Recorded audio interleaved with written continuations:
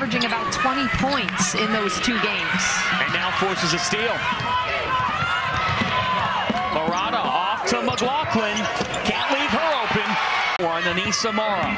It was a mismatch at first. The guard, McLaughlin, was on her, and help tried to come, but Morrow is just too strong. Pauler Marquette fan, I'm heading to a table at halftime. Wow. Oh, McLaughlin! Their last 6 shots after making 8 of the first 9. There's King, Jordan King with 4. King off to Carlin. Perfectly done.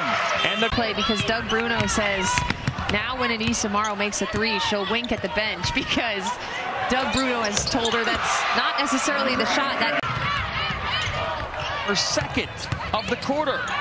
And Van Clunen punches right back. McLaughlin up ahead to Carlin. And 1 for Liza Carlin. McLaughlin dishes it downstairs. Here's Van Clunen off the fake. The Stars just going back. And Carlin gets the rebound. Van Clunen with the stop. Van Clunen runs the floor. This star matchup is living up to the anticipation. King to the cup. And the foul. Van Clunen.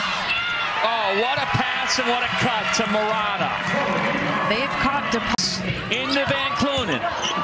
Van Clunen in attack mode. She is a beast.